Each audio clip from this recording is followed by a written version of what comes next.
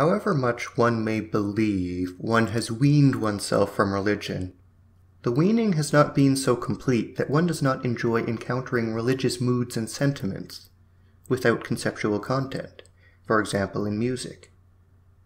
And when a philosophy demonstrates to us the justification of metaphysical hopes, and the profound peace of soul to be attained through them, and speaks, for example, of the whole Churubangel in the glance of Raphael's Madonna, we go out to meet such assertions and expositions with particular warmth of feeling. The philosopher here has an easier task of demonstration, for he here encounters a heart eager to take what he has to offer.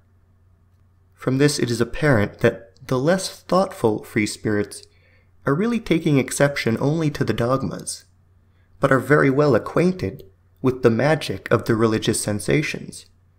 It hurts them to let the latter go on account of the former.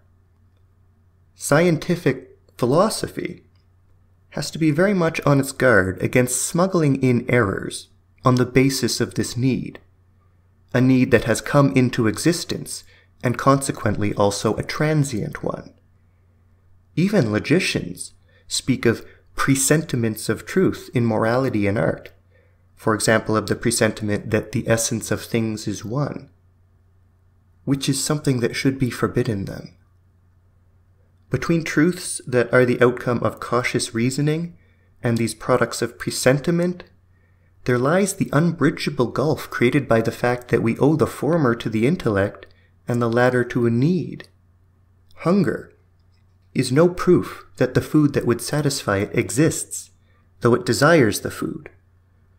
Presentiment does not signify any degree of knowledge of the existence of a thing.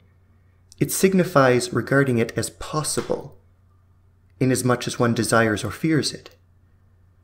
Presentiment does not advance a single step into the land of certainty.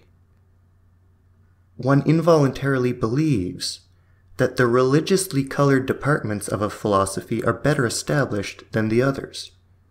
But at bottom, the case is the reverse. One only has the inner desire it may be so. That is to say, that what makes happy should also be what is true.